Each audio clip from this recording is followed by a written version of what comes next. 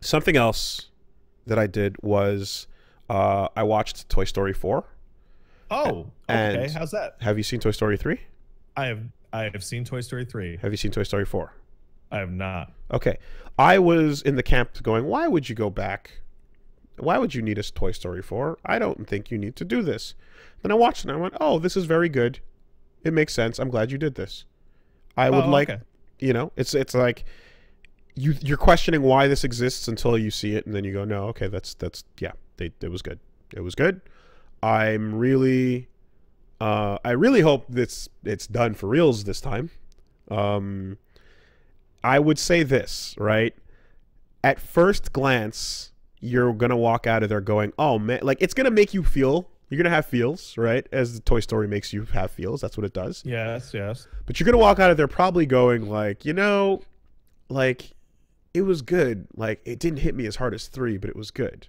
And I I don't think much is gonna beat that moment in 3 where they're all holding hands. And I'm gonna like, argue we can that all die. both are fine movies, but there's one scene in 3. No, you don't forget the rest of 3. The rest of 3 is fine. There's one moment that's so dark and horrifying, that is so brutal to any child bawling in that theater.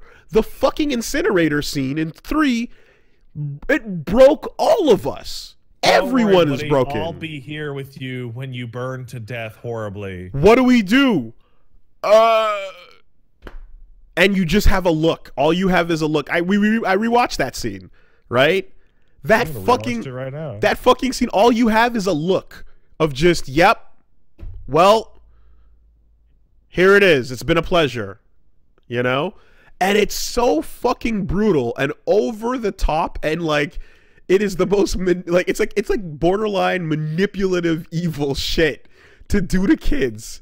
I remember kids crying about Optimus Prime dying in Transformers the fucking movie, causing them to edit G.I. Joe so that Duke lives. And, oh man. And in a world where that was too much for kids, you do the fucking Toy Story 3 incinerator scene to them. Are you mad?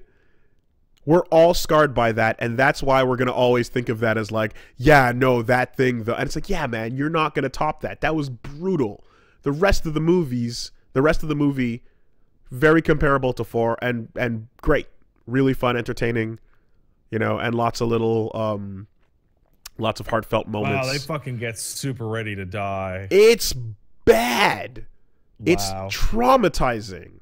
So all that to say, if you remove what is trauma from the equation, both movies comparably good to each other. But then you insert that bullshit and you go, yeah, fucking nothing's gonna line up with that. Oh god, Toy Story 3. Could you imagine like you know the loud, angry, like, you know, the Russian guy salute crying? Yeah. That it's not children like holding their, it's not tears with mouth closed. It is mouth open and the edges of the frame are fucking blurred. Speed blurred vignette. Oh, the yammer around the edge of the screen as you because it's so rough. Oh, what's that guy from is it Kira?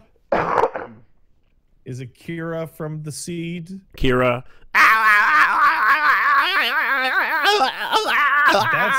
That's really on point.